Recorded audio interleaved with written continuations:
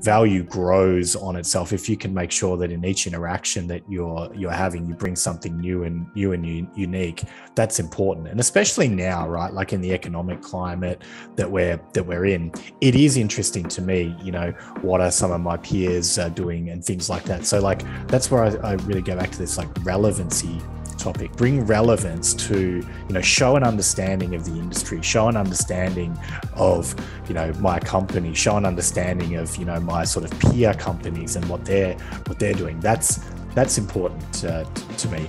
You know, it's good to personalize and, okay, yeah, you listened to a podcast that I did and, you know, you thought it was useful and you picked a few snippets out. Like, that's good.